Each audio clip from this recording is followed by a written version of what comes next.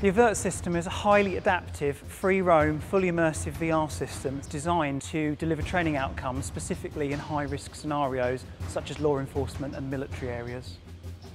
Our system puts people into a fully immersive, scenario-based training environment where they're able to move freely and naturally and achieve all the learning outcomes that we'd expect from them in a very realistic environment.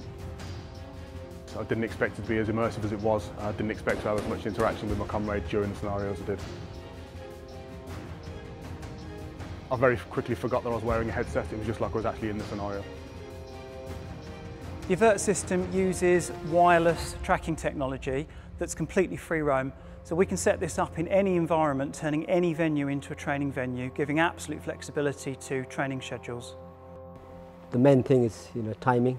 You save lots of time and resources. With the AVRT system, we want soldiers to be able to train as they fight. So there's no complicated buttons to use, there's no controllers. We use real feel weapons to engage with the scenarios, weapons that you'll recognise, and we can build virtually any weapon into the AVRT platform. The weapon I found was very realistic. It gave me realistic feedback when I was operating it. It felt like a weapon would function, so that added that realism in training.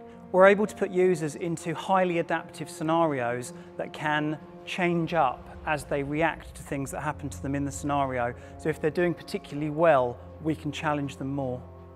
The AVRT system allows you to remove the approximation from combat training with a full three-dimensional and first-person replay. So after-action reviews become really simple, really effective, and we can show the outcomes of any scenario and all the decision-making from the system itself. The AVRT system is a fantastic innovation platform. We have the ability to integrate with some brilliant innovative technologies. We can use haptic suits. We have the ability to use moving platforms to simulate motion of vehicles. We have an awful lot of opportunities to work with the best technologies out there.